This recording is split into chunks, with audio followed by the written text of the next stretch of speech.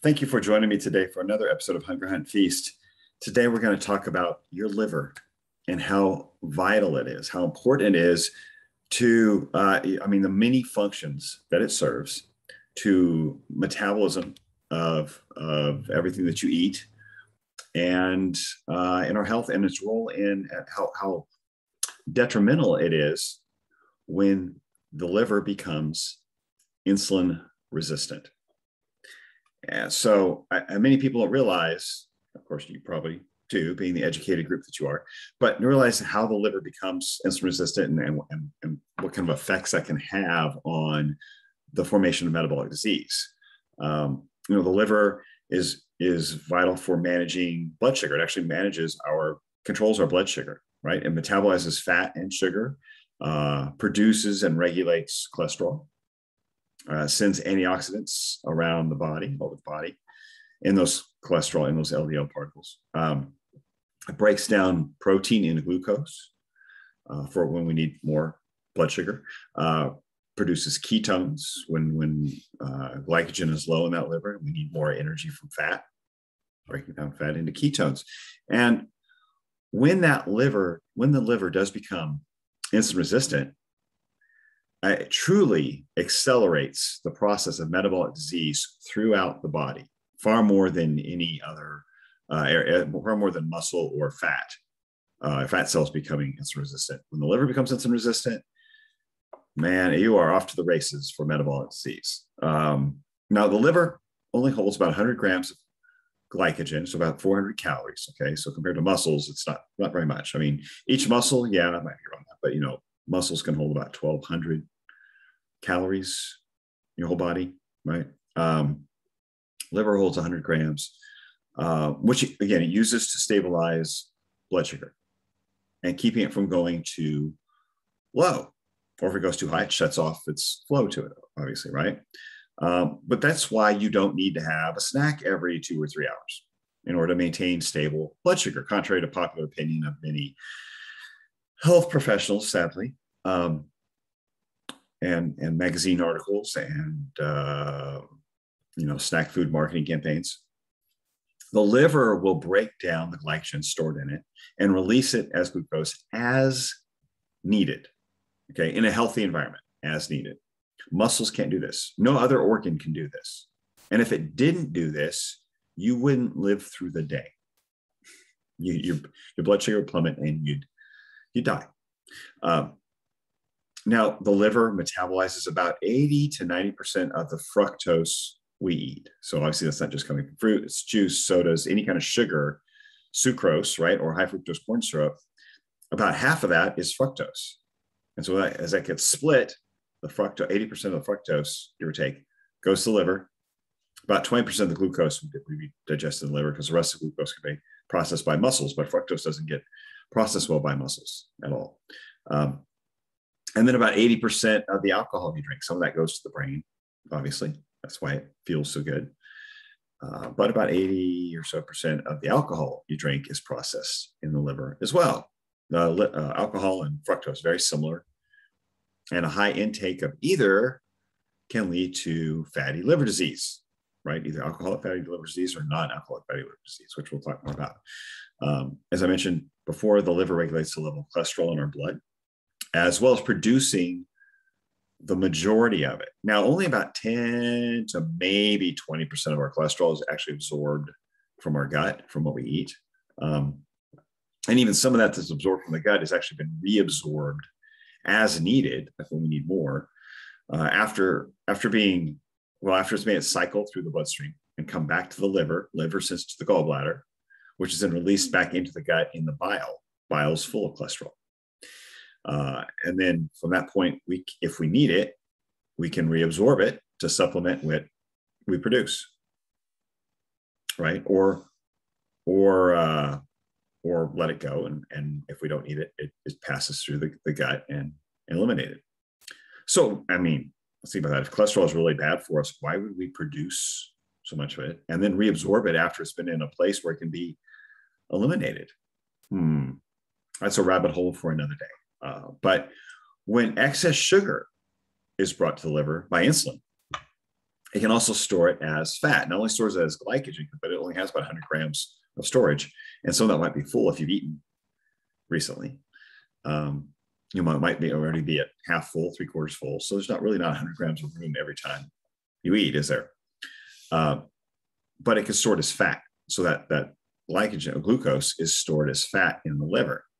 And the liver can package that fat, not only store it in the liver, but it can package that fat as triglycerides and send it out to be used or stored in other places in the body through the bloodstream in LDL particles. Specifically, those LDL particles that carry a lot of triglycerides, primarily carrying triglycerides, are called VLDL, or very low density lipoprotein. And they're very low density because a large amount of triglycerides which only leave room for a very small amount of cholesterol to be carried. So the more triglycerides that are carried in that LDL, the less cholesterol there is in that particular particle. And it's thought that once the triglycerides are delivered by the LDL particle, the remaining limited small amount of cholesterol left in that LDL is what creates the small, dense LDL particles that are thought to be so atherogenic. So, because they're small and dense, they can get caught in those cracks and fissures. So the more triglycerides we produce, the more fat we produce by the liver, right? The more atherogenic our LDL can become. Now, the liver also makes the larger LDL particles that contain primarily cholesterol and antioxidants, like the fat-soluble vitamins A, D, and E, right? Those are packaged in there with that cholesterol, to supply our body with cholesterol when needed, right? For instance, in a stressful situation where we need to make more cortisol to deal with the stress. So we need to make more cortisol. We need more cholesterol available in the bloodstream to facilitate that, to supply that. Most of the cells in our bodies make their own cholesterol for like cell membrane repair and cellular division, right? Making more cells. They need that cholesterol for the cell membrane. And of course, we use cholesterol to make sex hormones, vitamin D. We actually have a pool of cholesterol of about 30 grams all the time. That's about 30,000. That is 30,000. 30 grams is 30,000 milligrams. But that's an approximation that we have in our body all the time, whether in the liver or just pooled throughout the body. Now, why we weren't supposed to eat more than 300 milligrams a day when we're walking around with 30,000 milligrams all the time is a bit strange to me, especially when we only absorb about, 10 to 20% of it. But there's that rabbit hole again. I'm not going there today. So back on track. When liver glycogen gets low and blood sugar is at normal levels, allowing for low insulin or no insulin to be present, the liver can then ramp up fat and ketone production for added fuel. So you can burn some more fat, and that is definitely regulated in the liver. The more metabolically flexible you are, the better this process works. If you're, it allows you not to have to eat as often, which makes fasting much easier to sustain and saving more glucose for the brain. Now, if you're used to eating often, you're used to eating kind of a carby meal, and you switch to a low carb diet or some intermittent fasting schedule, then and you haven't developed this metabolic flexibility at the level you need to, where your body can ramp up ketone production quickly, and your muscles and other tissues can utilize those ketones effectively, efficiently, then it may take some time to get used to, and you kind of feel that sluggishness and lethargy and what I'm talking about, the carb flu. But that process can easily be developed over a matter of a few weeks. So that is the metabolic flexibility you want to achieve, so that this natural process, when blood sugar is low and you haven't eaten for a while, takes place to supplement your blood sugar or your energy needs and low blood sugar with stored fat. That is ideal, right?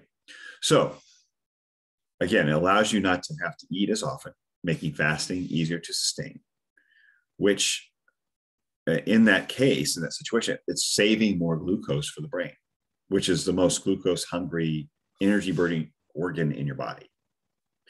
Now, the brain does use ketones, but it requires a percentage, at least a minimum percentage of its fuel to be glucose. The ketones alone can't keep up with its energy needs. It just can't. Now, that doesn't, I'm not saying you have to eat glucose. Okay. So there's that argument. People say, oh, you need glucose, you need sugar, you need, well, your body definitely needs to use glucose and use sugar. That's different than saying you have to eat it. I said the brain needs it, needs a percentage of minimum percentage of its fuel to be glucose. Now, if you don't eat it, where does more glucose come from for balancing your blood sugar and fueling your brain and the other organs or any other strenuous activity? Right? Well, the liver, the magical, wonderful, miraculous liver that it is, can break down amino acids into glucose. It can turn protein into sugar. Now, either from protein from your gut or stored proteins from muscle or even bone, if necessary, pull protein out of your bone. Under, say, someone's not eating enough protein in a situation where you're just not getting enough protein for your needs, it'll break it down from what you got, which are your tissues, in order to keep you alive, just to keep your blood sugar stable. So the stress hormone cortisol stimulates the breakdown of amino acids into glucose, ideally for energy for a stressful situation. This does not happen, contrary to some people's belief, because you ate a lot of protein. It will break down amino acids into glucose as needed. And it will do it whether you're eating a lot of protein or not. It'll take it from somewhere. So that's why it's probably beneficial to eat a decent amount of protein, so that you're not breaking it down from tissues when you're in a situation where you're busy, you're doing something active, energy is low, exercise, physical labor. It could be giving a speech and you're nervous. It could be an argument. It could be or something, bad sleep, right? Cortisol actually elevates to wake us up in the morning. Raises our heart rate, tells the liver to release some glucose for a little more energy to start the day, actually like a little internal breakfast there, if you will, but just to pick us up, to get us out of bed, on our feet, out in the hunt, right? So with the liver being so involved in blood sugar regulation,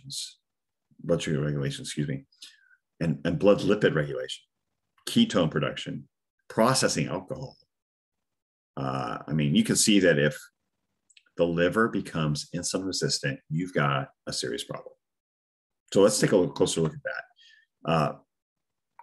In an environment where you have high blood sugar from the diet and elevated insulin levels, or maybe muscle or fat cells have already become insulin resistant, providing fewer places for sugar to be stored by insulin, but not necessarily that the liver is full of glycogen. Okay, so at this point, the liver has probably started storing the glucose as fat. Okay, so liver may not be insulin resistant yet, but say other tissues are. In either case, whether they are or not, if you have excess blood sugar coming to the liver might be full of glycogen, it can't take anymore, but it might start storing as fat. Okay, but it's like, hey, we've got enough. I don't want any more fat. The liver doesn't function well with a lot of fat stored in it. And if it's already full of glycogen, it's going to say, hey, we don't need any more. And so it's going to retract its insulin receptors to stop the incoming fuel that it doesn't need. Or this could be created in the case of excessive inflammation or inflammatory proteins like cytokines in the blood, or from, the spillover of inflammatory proteins from overstuffed, diseased fat cells that have become insulin resistant, saying no more. And then they start getting disease and spilling fat and these inflammatory proteins into the bloodstream as a way to, because they got nowhere else to go. And a lot of times that fat ends up coming to the visceral area and getting stored in the liver and in the visceral part of the body, in your trunk, in and around the organs, as well as a layer of fat just below the muscle, but a nice layer of fat being laid down there. Or it could come from oxidized fat, from too much, polyunsaturated fatty acids, too much PUFA oil, like soybean or cottonseed oil. Those can cause inflammation, especially, oxidized, which most of them are by the time we get to them, if they're in the form of a food additive. So that inflammation damages the proteins involved in the function of the insulin receptors. So anyway, the insulin, in any case, should tell, when the insulin reaches the liver, it should tell the liver to stop releasing glucose in the blood because there's already too much glucose present. That makes sense, right? If you already have high glucose, your insulin's released, trying to store it somewhere, trying to control and lower glucose levels. You don't want the liver continuing to pump glucose into the bloodstream, do you? It's not low. Insulin is there, to store it. Either it's fat, or it's glycogen in muscles, fat in the fat cells, or in the liver. And so as fat builds up in the liver, it becomes more insulin resistant, as well as being on the path to non-alcoholic fatty liver disease, or if it's from alcoholic fatty liver disease. But when the liver is insulin resistant, it stops responding to the insulin, obviously, and continues to release glucose into the bloodstream, adding to your glucose levels. And of course, that triggers the release of even more insulin. So you have rising glucose levels, rising insulin levels. Now, this added insulin could be enough to shove glucose into other tissues like the muscles or the fat cells that might have become resistant to insulin at a certain level. And so the goal of the body's goal of raising insulin is to help shove that energy into other tissues to get it out, to basically keep you from dying, right? To keep blood sugar levels at a level that it can sustain for life. But eventually over time, even that stops working. They become more insulin resistant. And then the blood sugar continues to rise and insulin stays high, and it becomes a systemic issue. So this is not only when blood sugar would be chronically high, but also fasting insulin levels will increase. So, your insulin levels are high. Even if you haven't eaten, they become chronic. You have chronic insulin, high insulin levels. Chronic hyperinsulinemia is the term. So that would lead to really full body insulin resistance. If it hasn't already happened, you just got insulin resistance increasing throughout the body, through the other tissues. And then these climbing blood sugar and insulin levels lead to type 2 diabetes and or heart disease, right? Generally, if you get one, you're very high risk of getting the other. They're like sisters, really. But insulin resistance drives both of those diseases, right? The fatty liver is desperately trying to get rid of the fat stored in it. So it packages it up as triglycerides and sends it out via LDL, as we talked about before, to be stored elsewhere, right? Often the visceral area around the other organs, in and around the other organs, could go to the pancreas, the heart, kidneys, it's a problem. It's the most hormonally dangerous type of fat, the visceral fat, because it affects the organ function, and particularly the liver, as we're seeing how much that accelerates the process of metabolic disease. The high blood sugar, the insulin, the inflammatory proteins circulating in the bloodstream can cause damage to the endothelial lining of your arteries. So our immune system then responds with like the macrophages, right? Comes out to repair the cracked and inflamed, sticky tissue. And then our small, dense LDL particles, after dumping the triglycerides, are now bouncing by and happen to get caught in this construction zone, in this repair zone, however you want to call it, where our macrophages are in there trying to shore up and seal up this inflamed tissue. And so that those small, dense LDL particles become part of the foam cells being used to patch up the arterial lining with plaque, within the plaque formation, essentially. Now, in an insulin-sensitive environment, without the inflammation of insulin and the inflammatory proteins, the oxidized PUFA fats, the polyunsaturated fats, that small, dense LDL particle is more likely to just bounce on by and continue back to the liver to be recycled, right, for later use. And you would also have a fewer number of them because an insulin-sensitive body won't have as many triglyceride-carrying VLDL particles pumped out by a healthy, non-fatty liver. So fewer particles, less risk of them getting caught in a plaque buildup, right? More particles, more risk. Pretty simple, right? Now, fatty liver is extremely common in overweight people, obviously, who generally have some level of insulin resistance anyway. Usually begins once some fat cells become insulin resistant, they start spilling out the fats and inflammatory proteins, like I mentioned before. But you can be normal weight, still have fatty liver disease, pumping out triglycerides with insulin resistance in the liver. Okay, it just depends. It can depend on your fat threshold, it can depend on your diet, what you're eating. There's certain genetic populations that tend to not get obese, but get fatty liver and insulin resistance sooner. They just don't put the fat, their fat threshold is hit sooner before it gets really big. Instead of duplicating fat cells, they get kind of big and sick early, start spilling that fat out, it goes to the visceral. So they tend to have maybe skinnier arms and legs and upper body, but their torso, especially around their stomach, their waist, it gets bigger because that's where the fat's going to their visceral area. So their insulin resistance can come without the obesity, which is actually, it means it comes sooner. It's much less healthy. But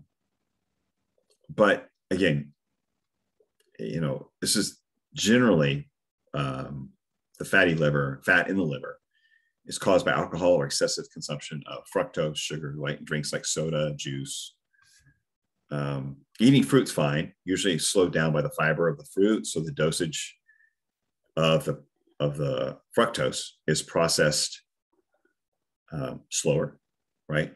So it's easier to manage that when it's coming in a little slower, as opposed to like a soda, which delivers it very quickly. And remember, 80% of the fructose processed in the liver, 20% of the glucose, as I mentioned. But, the soda, the juice, the alcoholic drinks, those drive fatty liver because that's where those particular nutrients, if you want to call them that, are primarily processed, and the liver is quickly overwhelmed with enough fuel that it just has to store it as fat. Now, approximately 25% of adults in the US have fatty liver disease. Now, we can also estimate that about 25% have type 2 diabetes, whether it's diagnosed or not, diagnosed or undiagnosed, right? Another 25% are probably headed that direction, so considered pre-diabetic, which is extreme insulin resistance developing into diabetes. And a third 25% or more are probably just, have some level of maybe more mild insulin resistance. In fact, the current estimation is that about 85% of US adults actually have some level of insulin resistance, which would, of course, include all three of those categories. And that drives hypertension, highly oxidized or small, dense LDL particles. Now, you can have some non-dietary driven insulin resistance. One of them is stress, cortisol. So if you have a lot of stress, you have elevated cortisol levels. So say chronically elevated cortisol. Cortisol is supposed to be released during a workout, during, a sport, during a moment where you physical labor, a moment when you need to do something active, fight or flight, right? But chronically elevated cortisol from either, like say, a lack of sleep or high emotional stress That can also elevate blood sugar, right? Which elevates insulin. And then you get the cravings for the energy dense food as a result of the blood sugar swings, right? That stimulates those cravings for energy dense, usually nutrient poor food, right? You usually want the worst things to eat to calm that, right? Or to feed the blood sugar swings. Cortisol signals a level of insulin resistance in the body to allow the blood sugar to be available to the muscles that are actually doing the work, who are dealing with the stressful situation. So if it's running so that the blood sugar being released by the cortisol stimulation goes to those muscles, because so if everything else is insulin resistant, okay, those working muscles don't need insulin to use the glucose in the blood, to use the blood sugar. The working muscles can absorb it without insulin. But that insulin resistance keeps the fat cells and the other non-active muscle cells and the tissues from picking up the glucose instead of those muscles, right? So it's kind of whatever it's released in that moment of fight or flight is meant for whatever working muscles are in need and demanding it. But the other ones are protected by the glucose is protected from being absorbed by non-essential tissue at that moment by the insulin resistance. Now, obviously, if there's from a lack of sleep or emotional stress, like an argument, or traffic, whatever, giving a speech, there's no physical exertion for those muscles, is there? So eventually that glucose does end up being stored as fat, often in the visceral area.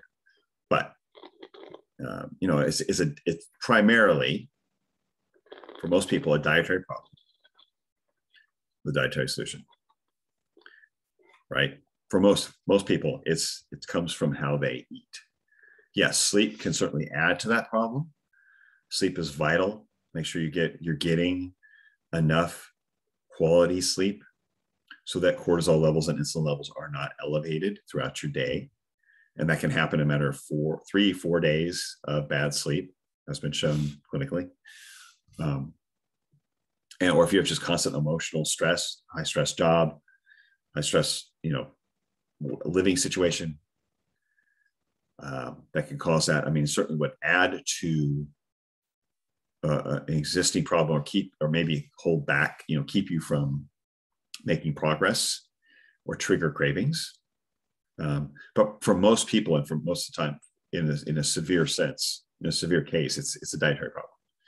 And nothing beats fasting, really, for burning off fat and liver. But 16 hours, 20 hours, 24 hours, longer, 48 hours. Nothing beats just elimination of all nutrients for reversing insulin resistance, burning off fat and liver, resetting insulin levels, getting those to come down, right? Your fasting insulin levels. And then when you do eat, make sure the majority of your meal is made up of fatty meat. So it's got a very low impact on insulin. It's going to give you the nutrients you need and with less of an energy delivery to your system of unnecessary excess energy. So fasting, eat mostly fatty meat. Try to move frequently. Have a great week.